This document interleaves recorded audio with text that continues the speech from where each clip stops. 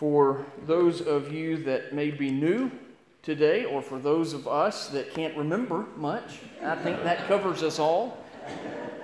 Let me give us a brief recap. We started out 5 weeks ago with the idea that we would look at several of the hymns of the Christian faith with the purpose of learning the stories, of examining some of the theology contained in them, of pointing ourselves back to the Scripture and being encouraged and blessed by the fact that God, in His great mercy and providence, has given us the gift of music within the context of the church to convey and express all that He means to us and all that He's done for us and all of the hope that we have in Him. As Martin Luther said, beautiful music is the art of the prophets that can calm the agitations of the soul. It is one of the most magnificent and delightful presents that God has given us. Next to the Word of God, the noble art of music is the greatest treasure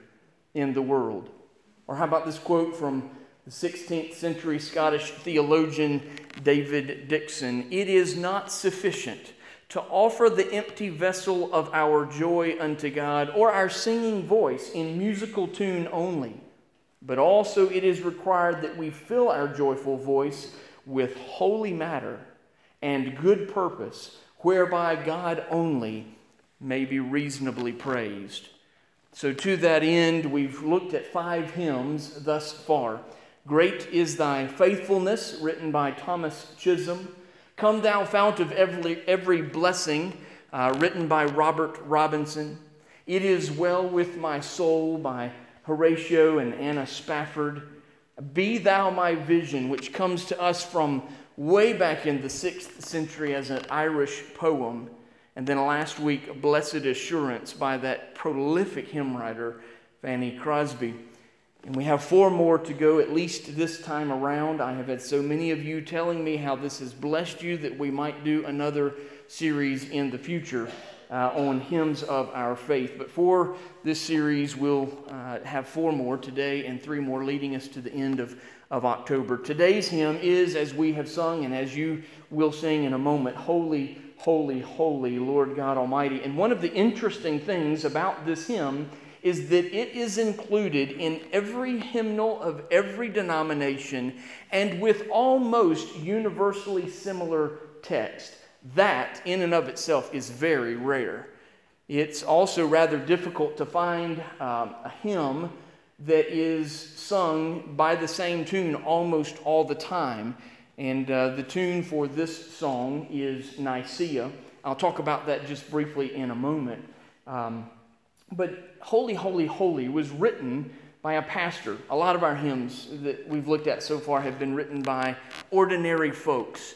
But this is one that was written by a pastor, a gentleman by the name of Reginald Heber. And Reginald was a bright young man. He translated Latin into English by the time he was 7 years old. So for those of you still having difficulty with English, get on with the program. He would go on to Oxford University at 17, and after graduation, he would become the rector or the pastor of his father's church in a little village in the west of England called Hodenett. He would remain there as the rector of that little church for 16 years until he was appointed the bishop of Calcutta, India, by the Anglican Church in 1823 at the young age of 40.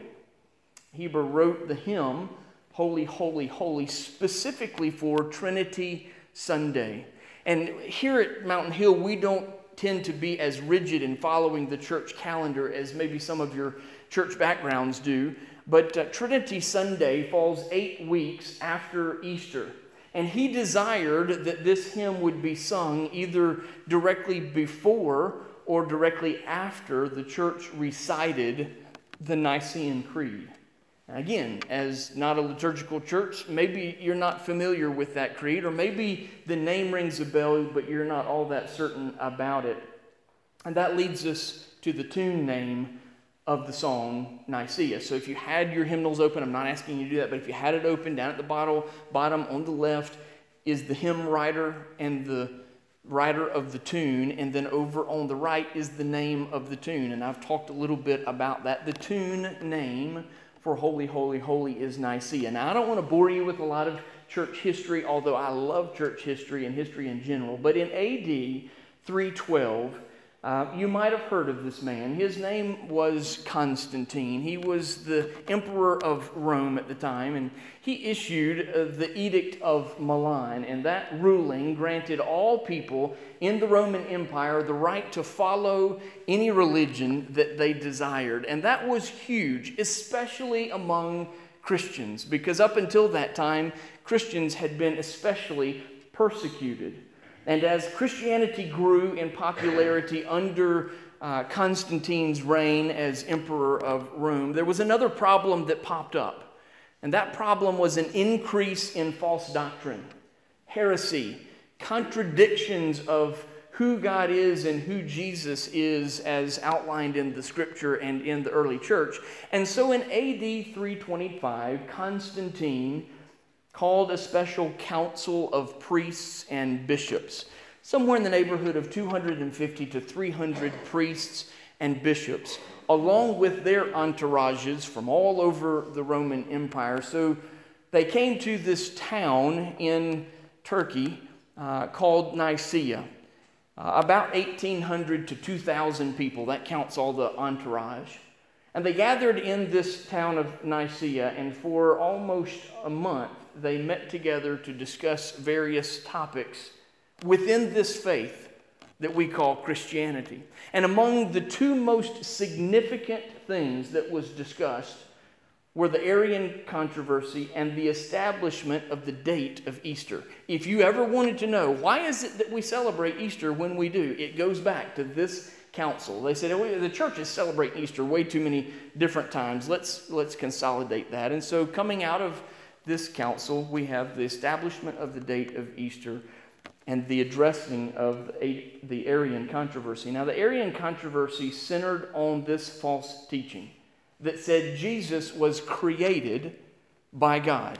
He was not always existing eternally like God, that he was created by God, and so much so that he wasn't even co-equal with God. He was under God, and he wasn't of the same nature as God. And so long story short, one of the products of this first council of Nicaea was this Nicene Creed that Reginald Heber wanted this song to center around. And it was a very important statement of the early church and of our faith. And many of the church backgrounds that you come from still to this day recite the Nicene Creed. Maybe not every week, but certainly on a regular basis. And that leads me to another thought. We might do a series on that or look at that sometime in the future. So that's where the tune gets its name, from a little town in Turkey where all of these folks gathered because of Constantine calling them together to address some of these problems. If you have your Bibles, and I hope that you do, I'd like to invite you to turn with me to Isaiah chapter 6. You heard Judy read it earlier, this beautiful passage from the prophet Isaiah, and I'm glad that she did, because it's difficult for me to read Isaiah 6 without becoming emotional. Just the imagery and the words that the prophet Isaiah gives to us. Isaiah chapter 6, and I'm just going to read for us the first 4 verses. Judy read to verse 7. I'm just going to read back to verse 4. In the year that King Uzziah died, I saw the Lord sitting upon a throne, high and lifted up, and the train of his robe filled the temple. And above him stood the seraphim. Each had 6 wings. With 2 he covered his face, and with 2 he covered his feet, and with 2 he flew. And one called to another and said, Holy, holy, holy is the Lord of hosts. The whole earth is full of his glory. And the foundations of the thresholds shook at the voice of him who called, and the house was filled with smoke. We'll come back to some of this, but I want to begin this morning by trying to help us grasp and understand the significance of this word, holy. What it means in connection with God. Someone once said that you can't truly know yourself until you truly know God, and you can't truly know God until you understand that He is holy. So what does it mean that God is holy, or that anything is holy for that matter? I believe that most of us today, particularly Christians, tend to use the term holy as a synonym for moral purity or righteousness. And there's nothing wrong with that, but it might be a little misleading. You see, the primary meaning of the word holy is separate. That which is holy is that which is other, that which is different from something else. So when the Bible speaks of God's holiness, the primary thrust behind those statements refers to His transcendence. It refers to God's magnificence. It refers to His being higher and more superior than anything in the created world. Let me see if I can give you a few examples. The book that some of you are holding in your hand right now, what does it say on the front cover? It is the Holy Bible, meaning this book is different from any other book that you're going to pick up today or tomorrow or forever. It's different. It's other than. I'm not sure if you know this, but tomorrow is Columbus Day. What do we call that? It's a holiday or a holy day, meaning not that it's consecrated necessarily, but it's supposed to be different than all the other days in the calendar. Our holidays are other than. They're different. Some of you may be familiar with the name R.C. Sproul. Dr. Sproul is currently the co-pastor of St. Andrew's Chapel in Sanford, Florida. He was the founder of Ligonier Ministries up outside of Pittsburgh, Pennsylvania, and he served as professor at Reformed Theological Seminary and Knox Theological Seminary, both of which are in Florida. And Dr. Sproul tells a rather humorous story about losing his cool with a seminarian one day in class. And he says, "One time I committed the unpardonable sin as a seminary professor. You always hear people say there's no such thing as a dumb question, and that's true. As a professor, I always want to answer my students' questions with respect and dignity." And he goes on to talk about the only bad question is the one that you never ask because you don't get an opportunity to have an answer. And he said, but every now and then, we really do get dumb questions. Nevertheless, you should treat people with dignity. But this one student, he said, I came unglued. I just lost it. He goes on to say, I was lecturing on Holy Communion, on the Lord's Supper. And this student's question wasn't so much a question as it was an expression of unbridled cynicism. So the student raises his hand, and I acknowledged him, and he says, what's the big deal with bread and wine? I mean, why do we have to do that? Why can't we just have peanut butter and jelly sandwiches and Coca-Cola? And Sproul says with a grin on his face, that's when I lost it. I felt this rage flowing up from within my soul. He grated my sensitivity when he said that. And instead of giving him a polite and genteel and professorial response, I said, you want to know why we don't use peanut butter and jelly and Coca-Cola at Holy Communion? It's because Jesus didn't consecrate peanut butter and jelly and Coca-Cola. I was ready to kill him. But it begs the question, why? Why was that such an affront to Dr. Sproul? What is it that makes the bread and the wine so special? What is it that makes any moment in history so special? What is it that makes a piece of real estate holy ground? What is it that causes people like Noah and Abraham, Moses and Joshua and countless others to mark the ground where they're standing with altars? What is it that causes us to be drawn to something that's common and yet is so extraordinary? It's not because of the intrinsic value of the objects themselves. Listen to me, folks. What makes something sacred, what makes something holy, is the touch of God upon it. When the one who is himself is different and other touches that which is ordinary, it becomes extraordinary. When God touches you, when God touches me, we become uncommon. And so the difference between the profane and the holy is the difference between the common and the uncommon. It's the difference between the earthy and the heavenly. We're experiencing some very difficult days in our country. There's a renewed sense of racial tension. There's this growing disrespect for police and government authority. There's an anger of skepticism towards Hispanics and immigration, and many people, even some of us, are showing signs of xenophobia. It's a real thing. I'm not making this up. This is a real fear, xenophobia. By the way, do any of you know what xenophobia is? It's the fear of strangers or foreigners. We have a tendency, you and I, to be frightened by people whose customs are different from ours. And the supreme form of xenophobia is the fear of being in the presence of the living God, because He's so different from us. He's high and exalted.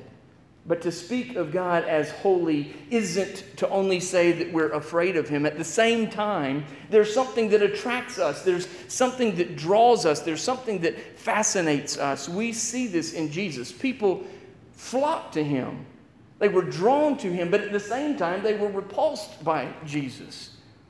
Holiness is at the very core of the character of God. Look back at verse 3 in what we just read from Isaiah 6. And what the seraphim say to one another, "Holy, holy, holy is the Lord of hosts. The whole earth is full of His glory." Folks, our God is holy. Think with me for a moment about the Lord's Prayer. We prayed it just a moment ago as we were concluding our prayer. That prayer can be divided up into some literary categories. The address, the petitions, and the benediction, or the closing. Now, I want to ask you a question. You don't have to answer out loud, but I just want you to think about this. What's the first petition or request made in that prayer? Our Father, which art in heaven, hallowed be thy name. Now, here's the question. Is the hallowed be thy name part of the address? Or is the hallowed be thy name the first petition? You see, if it was part of the first address, then Jesus would have said this. When you pray, start this way. Our Father who art in heaven, hallowed is your name. But that's not what He says. He says, no, when you pray, the very first thing that you do when you get on your knees is you pray, God, your name be holy. Folks, our God is different. Our God is other. Our God and our God alone is holy. Let me transition this into the importance of holiness. Go back to verse 1 in chapter 6 of Isaiah. In the year King Uzziah died, I saw the Lord sitting upon a throne high and lifted up, and the train of His robe filled the temple. This verse tells us a lot about the importance of holiness. Where everybody else saw despair and discouragement and disillusionment and disappointment, guess what Isaiah saw? He saw the King. Notice that there are two kings in this first verse. There's a dead king and there's a divine king. There's a mortal king and an immortal king. There's a human king and a heavenly king. One king has died, as will all other kings, and there's another king that lives forever, as no king can.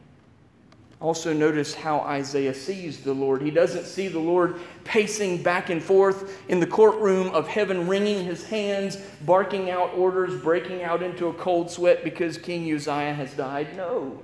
When Isaiah saw the Lord, He was sitting on a throne, high and lifted up. Isaiah saw clearly what you and I need to see in these difficult days. God is on the throne. His hands on the throttle. He's high and lifted up. He's above every ruler and circumstance. He's above every condition and problem and difficulty that we face. He's in absolute and complete control. Understanding the importance of holiness keeps things in our lives in proper perspective. The holiness of God helps us not to run around with our heads chopped off because God's in control. You might have also noticed in verse 1, the word Lord begins with the capital L, but it's finished with a lowercase O-R-D. But in verse 3 and in verse 5, the word Lord is all capitals. The reason for that is because there are two different Hebrew words behind the one English word, and that's the way that the translators are trying to point our attention to that fact. When the word Lord occurs in lowercase letters, the translator is indicating to us that the word behind it in the original language is the word Adonai. It's a title for God. Adonai means sovereign one. It's not the name of God, it is his title. In fact, it's the supreme title given to God in the Old Testament. But when Lord in all capital letters appears, it indicates the proper name of God, the name Yahweh. You might remember Moses in the desert. He's approaching this bush that's burning, and yet it's not being consumed. And he has this conversation with God, and God tells him to go to Pharaoh and tell him to set his people free. And he has this question of God. He says, if I come to the people of Israel and say to them, the God of your fathers has sent me to you, and they ask, what is his name? Or what shall I say to them? God says to Moses, I am who I am. Say this to the people of Israel, I am has sent me to you. The name Yahweh comes directly from God's words to Moses because the root of the word or the name Yahweh comes from to be. That's what God says, I am. And that's where we get the name Yahweh. So whenever you see Lord in all capitals, you're looking at the name of God himself as he gives it to us. He's called the King of Kings and the Lord of Lords. And Jesus, when he comes onto the scene, is given this same title, Lord. The point I want us to see is that God, the God that Isaiah saw, was Adonai. He was the sovereign God of this universe. We need to be reminded repeatedly in the days of darkness and difficulty, doubt and despair that you and I face, that God is on the throne and everything is under control, and the importance of holiness keeps our faith in perspective. It helps to keep things in perspective, and it helps to keep our faith in perspective. Finally, Isaiah not only saw a sovereign God, he saw a sinless God. Look back at verses 2 and 3. Above the throne were seraphim. Each one had 6 wings. With 2 he covered his face, and 2 his feet, and 2 he flew. And one cried to another, Holy, holy, holy is the Lord of hosts. The whole earth is full of his glory. And I can't read that enough. We need to be reminded of God's holiness. Do you see that in the song, the word holy is repeated 3 times? In Hebrew poetry, the way to emphasize something was by repetition. You and I can emphasize things by underlining things or putting it in italics or bold print or quotations around it or doing all sorts of other things. But in Hebrew poetry, the way that you emphasize something was to repeat it. In fact, Jesus did this. You knew that Jesus was a Jew. He was also a teacher. He was a rabbi. He had followers or disciples. And so as Jesus would walk around teaching, the disciples were listening. Even Jesus did this. You might recall in John's Gospel, 19 times Jesus says, truly, truly. Or in some of the older translations, verily, verily, I say unto you. In the original language, what Jesus is saying is amen, amen. You know that word. We say it after we pray. What do we say? Amen. The meaning of the word amen is true. Indeed, I agree with you, God. Jesus didn't have to wait for the sermon to be over to get an amen. He just said, amen, agree with me right now, and do it twice. But there's only one place in all of Scripture that a character of God is mentioned 3 times. It's holy, holy, holy, holy. The seraphim were not crying out, power, power, power. The seraphim were not crying out the chief idea of God's knowledge, omniscience, omniscience, omniscience. They weren't crying out his presence, omnipresence, omnipresence, omnipresence. They were crying, holy, holy, holy. He is a thrice holy God. Let me close with this. Several years ago, the survey was taken of seminary students in 7 different seminaries. They were given 2 sentences to choose between. A bare choice.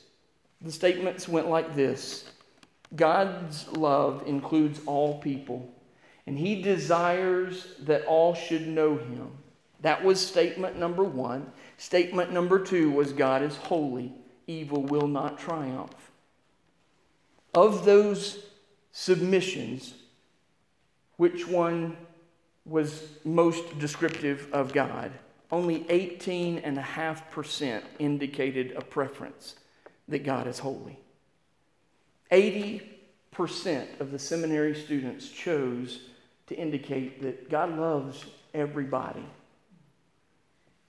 Now listen, I think it would be safe to say that in the world today, the ratio would be much higher. The Bible doesn't say that God is love, love, love, or mercy, mercy, mercy.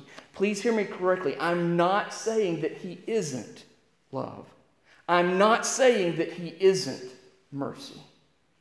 But until we begin to understand the holiness of our God, we can't understand the other attributes of our God: His love and His mercy, His grace, or His justice. Let's pray. God, we don't know who You are.